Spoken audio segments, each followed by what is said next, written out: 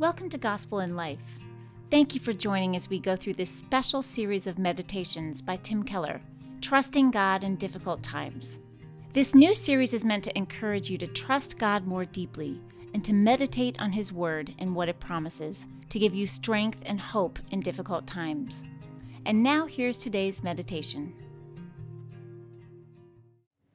The title of this reflection is Don't Waste Your Sorrows.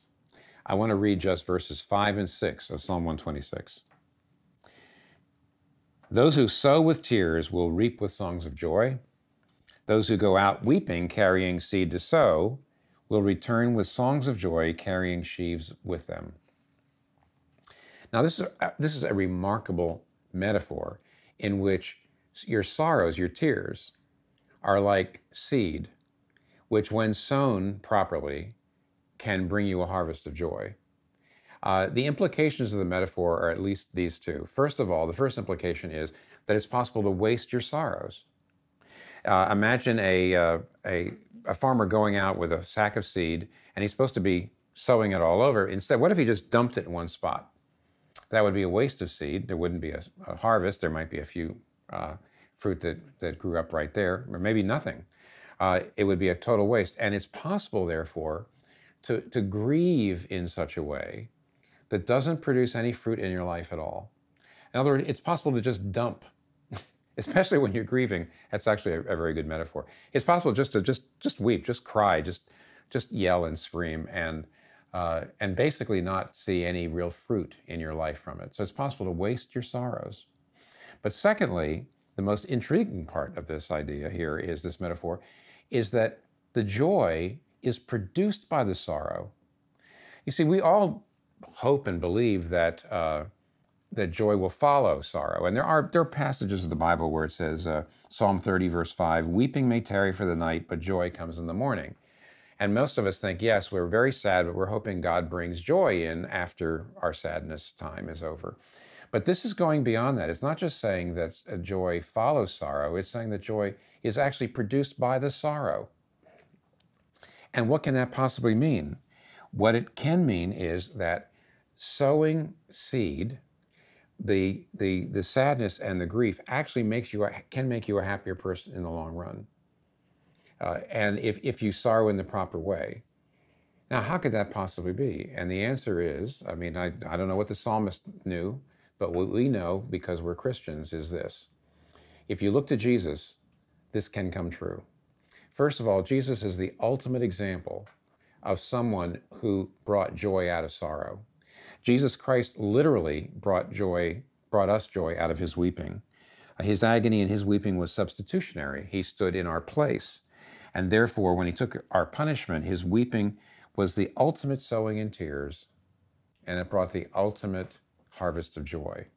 Now, when I see him dying so that I could live, when I see him going through all this incredible grief and sorrow so he could bring joy to the world, that enables me to sorrow in a far better way. Why? Well, first of all, when I think of him suffering for me, I won't suffer in guilt. I won't sit there and say, well, maybe I'm suffering because God is punishing me. No, Jesus took my punishment. Secondly, when I'm suffering, I won't suffer in self-pity and anger. I won't say, how dare God let this happen to me? I say, wait a minute, God suffered more than I did so that I can someday live with him forever. And that gets over your self-pity and your anger. And then, of course, thirdly, when I see him suffering for me, I can suffer in patience. Because I say, look, his disciples did not understand what was going on when he went to the cross. He said, what could God ever bring good out of this? And yet God did, of course. So when I see him suffering for me, it makes me patient. It gets rid of my anger and self-pity. It also gets rid of any sense that I might have of guilt. And you know what happens then? Then I just become patient, leaning on him, humbling myself. And when it's over, the sorrow creates a new Christ-likeness, an ability to depend on God and not on my circumstances. Jesus Christ was the ultimate example of sowing tears that reap joy. And if you watch him suffering for you, if you keep your eye on him when you suffer, your sorrows will not be wasted, but they will bring long-term great joy. And now here's Tim and Kathy Keller for a short time of Q&A on today's meditation. Going through difficult times and even tragic times and coming out on the other side with nothing to show for it seems to me to be the ultimate waste. I mean, you talked about people who try to just put their minds somewhere else. I find in myself, other people, there's a tendency to just put your head down, grit your teeth, and wait for it to be over, rather than using it as a learning opportunity. Come up with some things that people can do to make a tragic time or bad time into a learning experience. The reason I ask this is because we're told in Scripture that we're supposed to comfort other people with the comfort that we received. Yeah. So if we didn't receive any comfort, if we haven't done anything to amass comfort that then we can then share out to other people, then we've wasted the whole thing. It's doubly tragic. So how do you amass those things that you're going to be able to share with other people? I actually think that the main way you do that is to do what you should be doing as a Christian anyway, but under the suffering.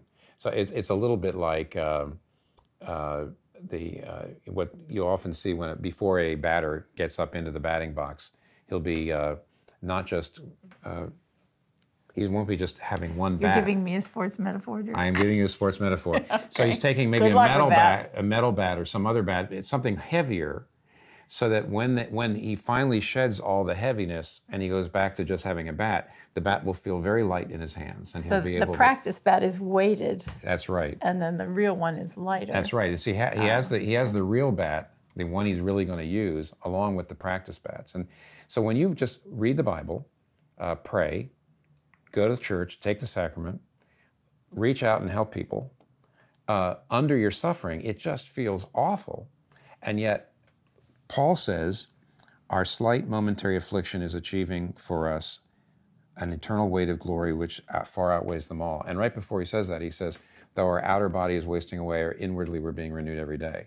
And what that simply means, I think, is that when you just do the normal things, use the means of grace, obey God, be kind to other people, especially reading the Scripture, especially the Psalms, and praying, when you have that practice bat on you, then when it goes away, you're going to find, man, I have grown. I have become more patient. I've become more caring. I've become more loving.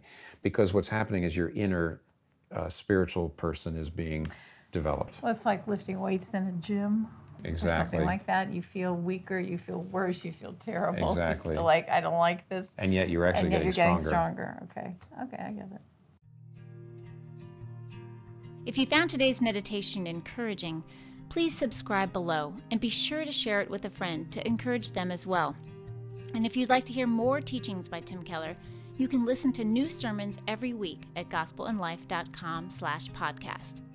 Thanks again for watching Gospel and Life.